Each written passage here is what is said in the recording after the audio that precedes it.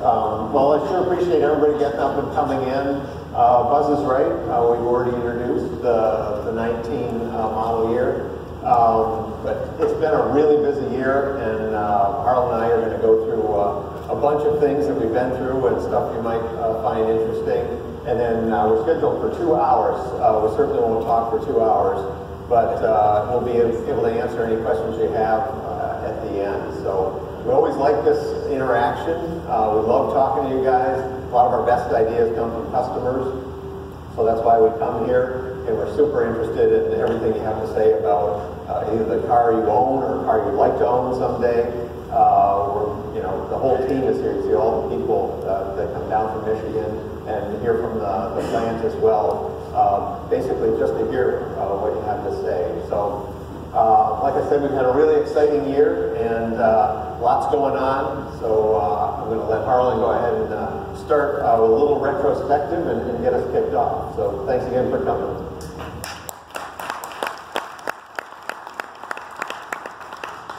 Well, just a couple of things to start off with. Hey, did you know that the Corvette is the most loved car in America? Well, that's why they do surveys, I guess. People know that automatically, but here's proof. Actually, somebody proved that Strategic Vision, they do this survey, and Corvette's the most loved car in America. And also, when a car driver's 10 most loved cars, so we'll take that for it. Once again, in the Car and Driver prestigious 10 Best Award. And how many people were here for the racing banquet last night? Oh, good. So I was honored for me to be a part of it. And as you know, we're back-to-back manufacturers, driver, and team champs. And got off to the start this year. We finally got our first win at Long Beach. Very happy in the defense, trying to three-peat for the championship this year. And the interesting thing, as you know, on the racing side, we compete with a lot of the same cars we compete with in the showroom. And the showroom, once again, we're also champions with over 40% of what we call the luxury sports car segment Corvette owns. And that's thanks to all of you and all your friends buying Corvettes. And they were just really doing even better in the showroom than on the racetrack, believe it or not, in beating the competition.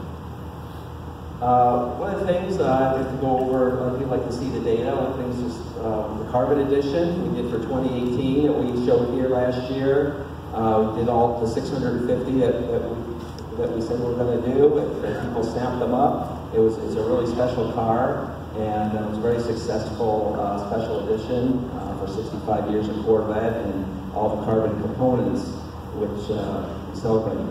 Now, here's how we're doing so far for 2019 model year. Already got some returns, the first 7,000 cars ordered for 2019. And interestingly, the Grand Sport, I talked about this a little bit yesterday, 30% Grand Sport's now past Stingray is the most popular Corvette model. You look at the different models, the Stingray, the 1LT is becoming popular, and this is really good for us as people, they can get into a Corvette for not a lot of money. And what a great car. Now we've upgraded the wheels. There's a lot of wheel options on the Stingray with the 19s and 20s. The Grand Sport, the 2LT is the most popular.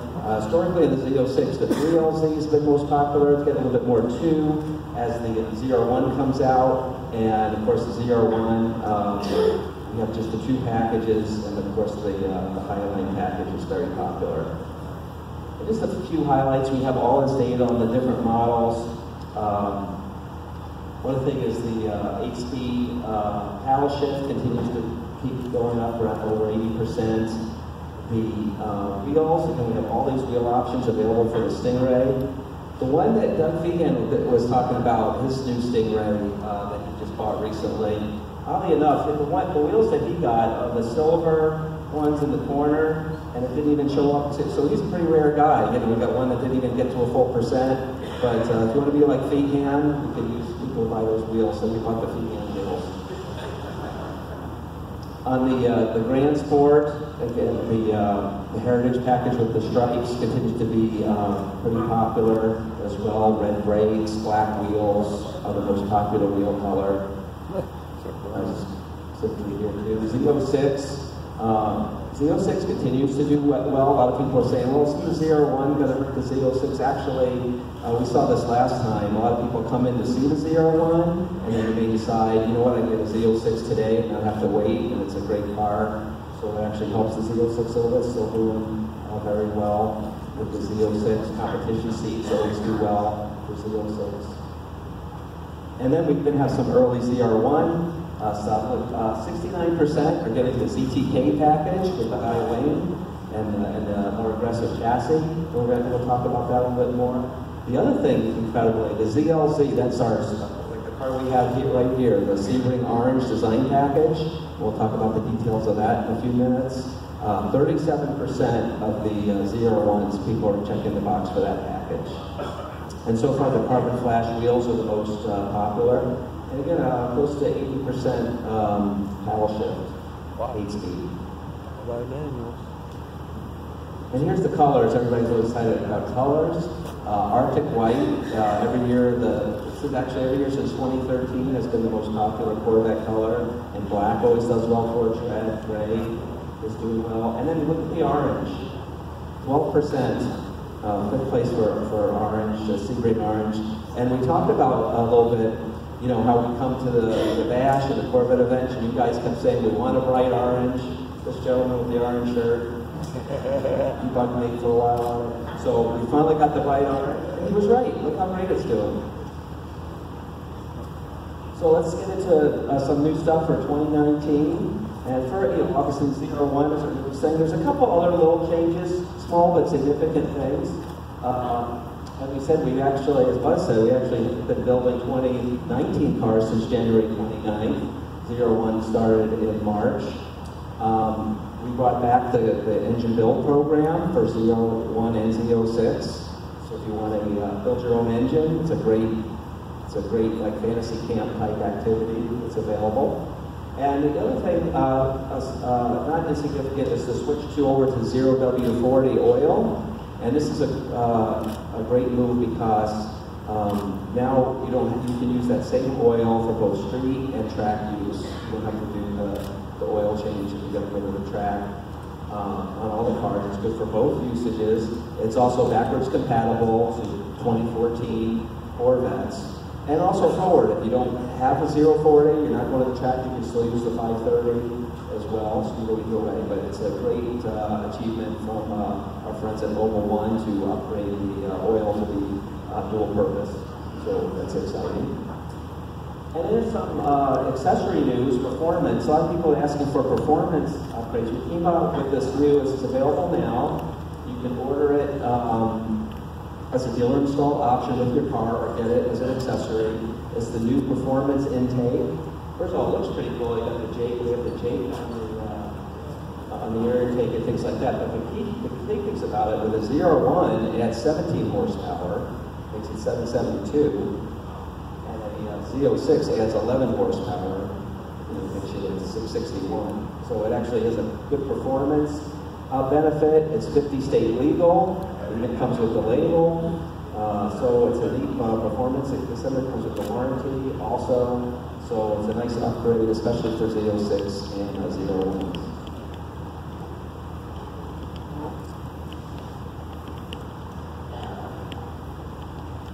Okay, this is something we also heard from you guys come to us. We always come every year and give a list of all the details and improvements we do year to year. And the first thing people say, well, I just got a car, my car's 1 year old, 2 year old. What should these upgrades can I add to my car? And 9 out of 10 times we say, well, we're sorry, but you know, it's not backwards compatible with electronics, whatever, you have to get a new car. But this one, which is really cool, if you have magnetic ride control, we're actually making the newer calibrations available so you can upgrade. Anybody here done this? Upgraded? You guys, and the people I've talked to, everybody says it's a great upgrade. They notice it right away, and it's basically available on all the Corvettes with magnetic ride control. So the FP2 Stingray, the Z51 if you have magnetic ride, the Grand Sport, Z06s. They're available in upgrades, and there's two different kits. Some of them, you can either get the full one, or we actually made one available that leaves the track mode alone. The reason we did that in case people like the track mode the way that it is, they've done modifications, they don't want to touch the track mode, you can get it that way too, or you can get the new track mode calibration as well. So it's something to look into if you want to upgrade your mechanic ride.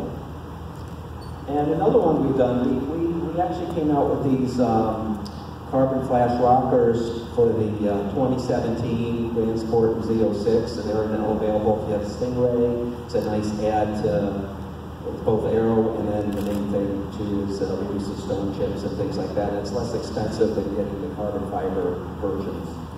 So that's available now too. So let's talk about the ZR1. Now, as you know, this isn't the first time we've done a Corvette ZR1. ZR1 has a great history and heritage for Corvette. And actually, the first ZR1 is one that maybe a lot of people may not remember or know about. Actually, it started as a lot of the Corvette names start as an RPO code for a performance package. This was very heavy-duty package for LT1 engine, 1970 to 72 Corvettes. All of those 3 years, only 53 were made. And had some hardcore stuff, no air conditioning, power windows, power steering, no radio. So it's really a hardcore track package. And it cost $1,010.50. So I could learn something from the guys back then. They used to use the cents. Well, that's more money than I'm leaving on the table. So they had 50 cents to every option. So they were smart back then. Yeah, with 53 sold, you're making lots. Of course, the 1990 ZR1 really brought the Corvette into the full supercar status. Yep. With the LT5 engine, came out 375 horsepower, went up to 405. In 1990, came out 58,995. It was a lot of money back then, but really competed with cars that were more expensive. Had pretty wide tires, just like an standards, 15. And we made almost 7,000 of those over its basically 6 month a year run that we had. Then ZR1 returned in 2009 as the first supercharged Corvette, and 638 horsepower, and first Corvette that cost over $100,000. And there's a lot of Corvette firsts in this car, and a lot of things that we did on this car have translated to the models across the range. The carbon fiber components, carbon fiber hood, carbon fiber roof, the carbon ceramic brakes from Brembo, Michelin tires. Was the first production Corvette, the Michelin tires. We had the unique quick window. 19s and 20s, first Corvette with 19-inch front, 20-inch rear. We thought that was so outrageous. Now that's our standard size wheels on the Stingray. But great car. And headed off to the new 2019 Corvette ZR1. Tadge come up and tell you more about that.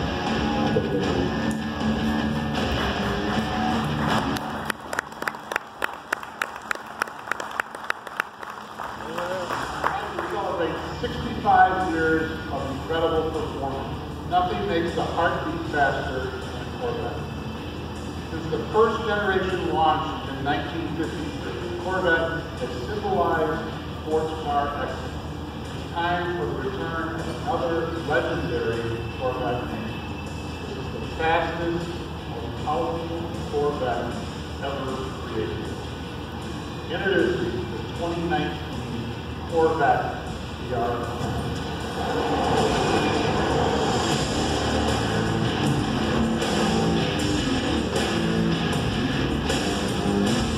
LT5 6.2-liter supercharged V8 SAE certified 755 horsepower, 750 foot-pounds of torque. ZR1 will hit a top speed of 212 miles per hour. So ladies and gentlemen, I'd like to introduce the fastest, most powerful Corvette vertical ever. 2019 Corvette ZR1 vertical.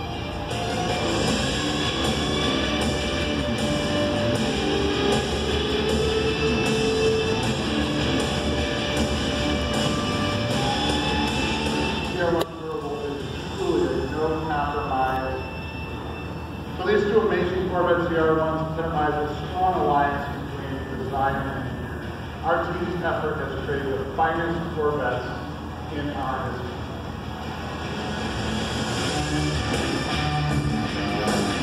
And what this car represents is a real collaborative effort, a combination of what we learned from racing. This is a very serious machine. This is what it's capable of doing, but also it's a wonderful piece of dynamic art. So I've seen evolution in the 5th generation, 6th generation, 7th generation, and now the highlight, the 7th generation, the ZR1. So we're really, really happy, really proud we're able to do one and do one that really does justice to the ZR1 name.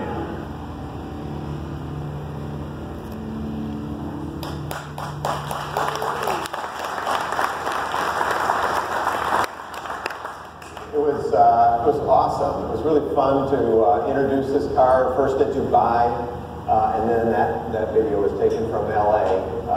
So it really is a global brand. People really appreciate the Corvette all around the world. A lot of people were scratching their head, why Dubai?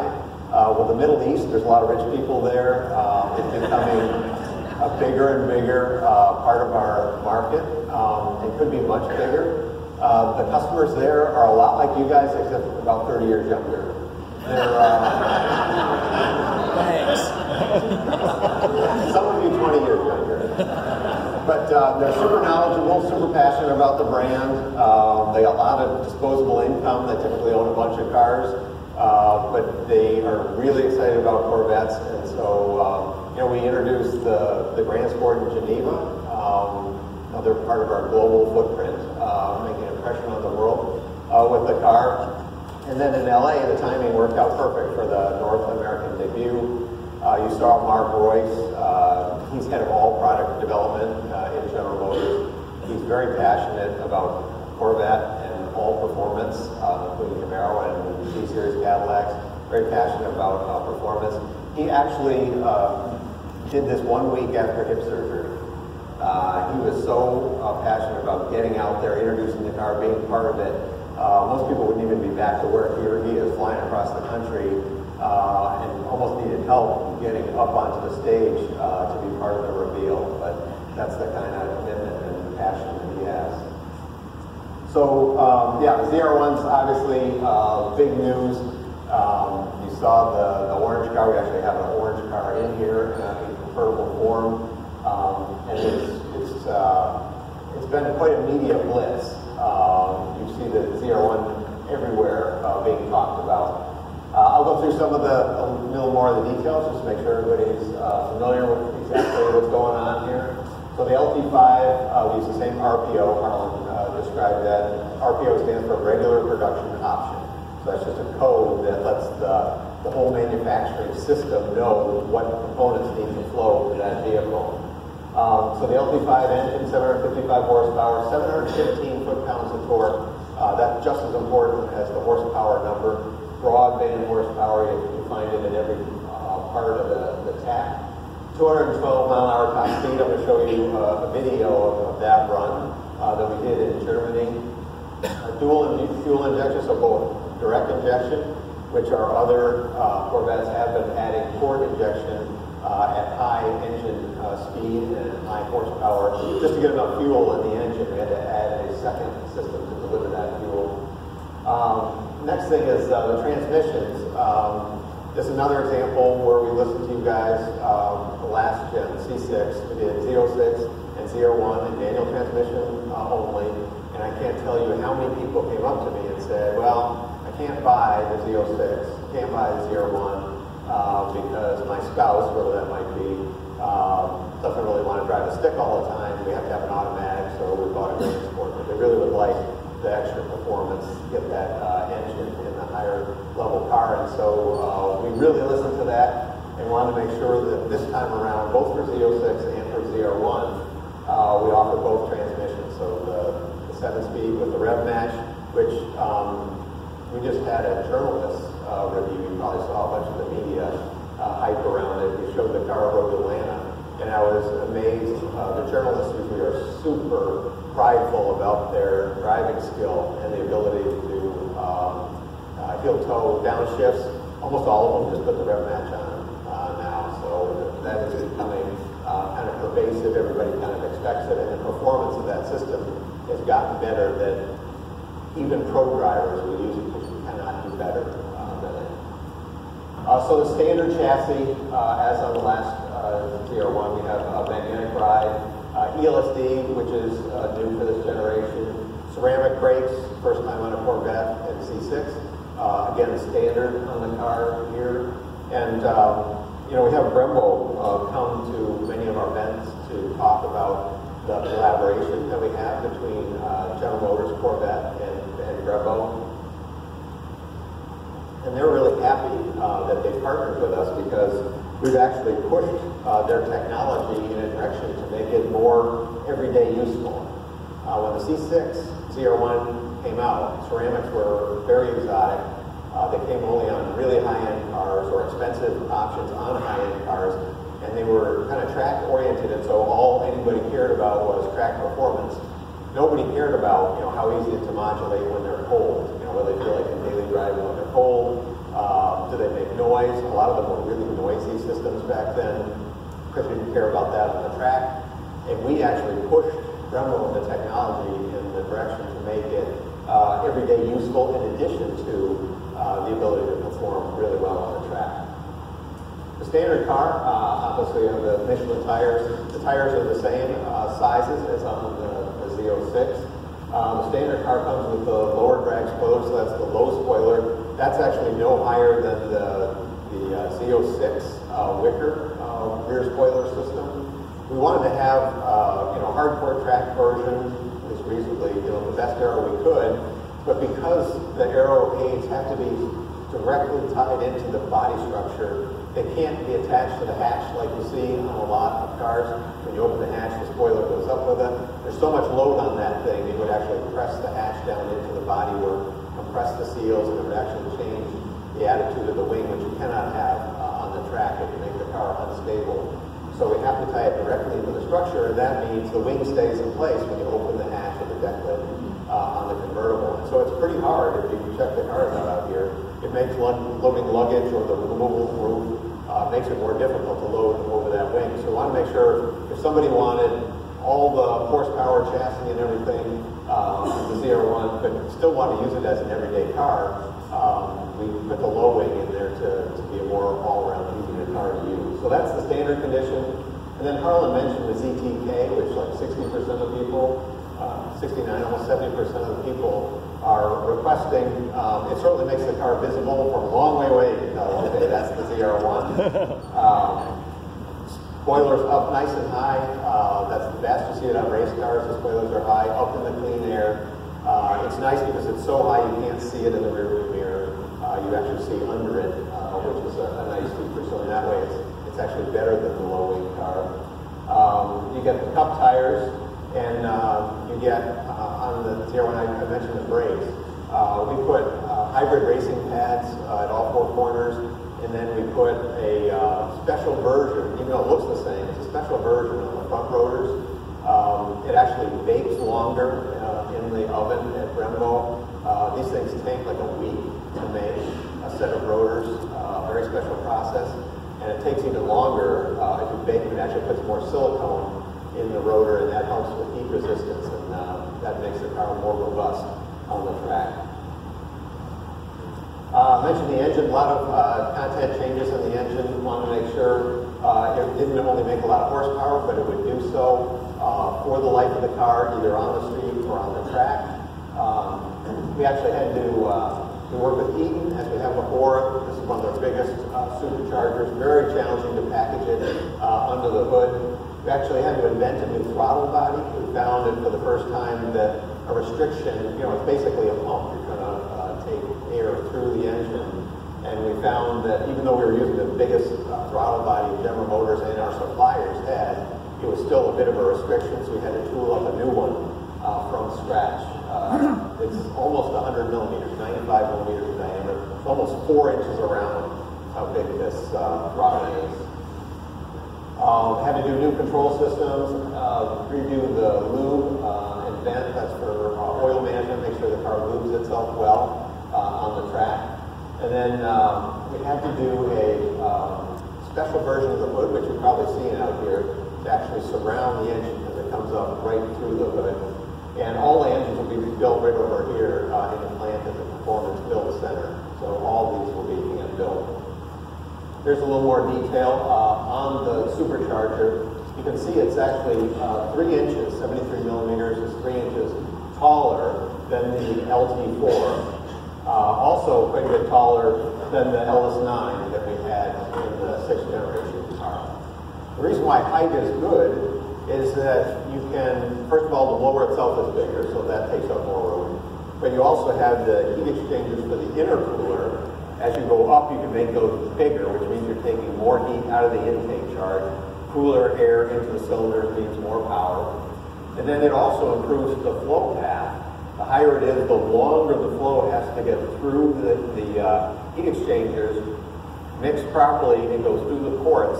If that whole system is set up higher, you can get a more even distribution into all cylinders, which really helps us out.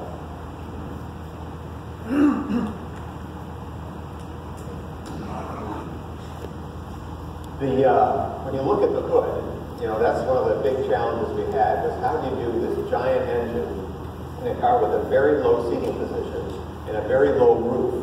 You don't want the engine to obscure all your view forward.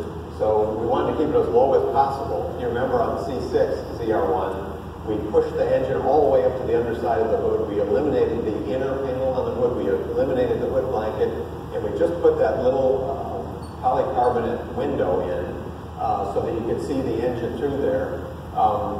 We spent a fortune dressing up the engine. You know, we actually used the cast aluminum intercooler cover, and then we polished it, and we painted it, and we clear coated it to make it look as good as we could.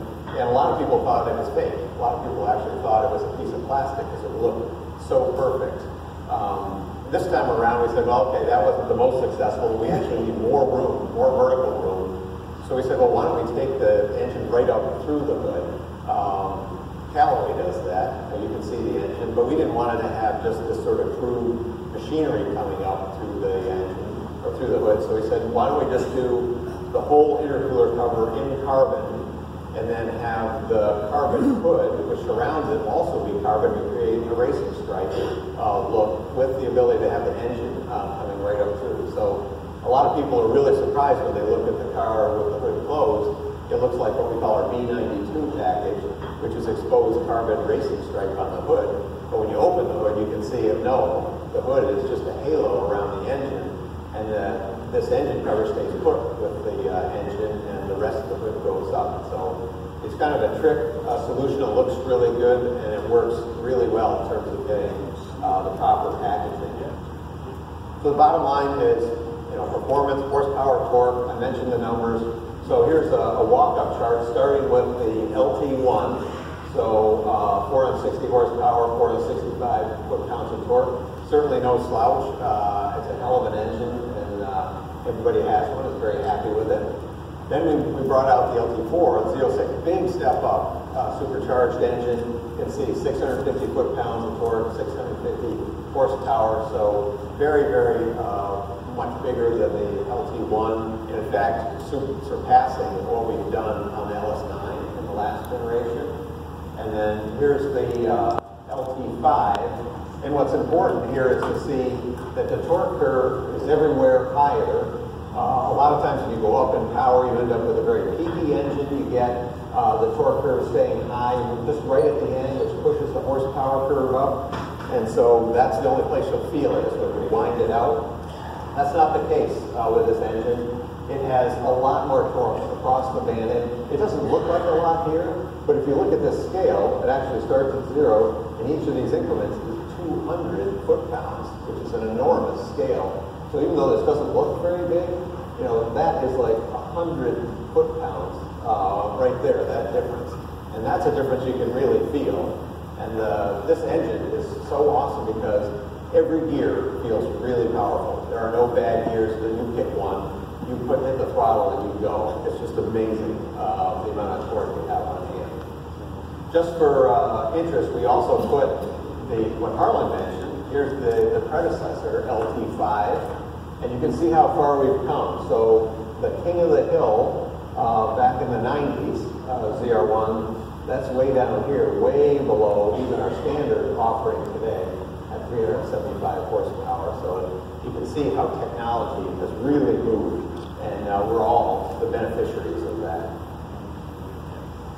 Big important thing on this car was to manage the cooling, make sure that it was cooling well at all temperatures on the track. So that's a big reason the car looks the way it does. We crammed as much cooling content in this car as we could. So it has everything from the Z06 plus a bunch of outboard cooling content. So additional intercooler. Each one of these outboard modules that you see here has two coolers in it. It has what we call the low temp radiator. That's actually the intercooler cooler, and then additional radiator, so engine cooling. So you actually have three across for both the intercooler and the radiator. So we've spent a lot of time in the wind tunnel making sure that the biggest heat exchangers we could package in the car got really good airflow, and so the car cools up to 100 degrees now, full tank of fuel, pro driver,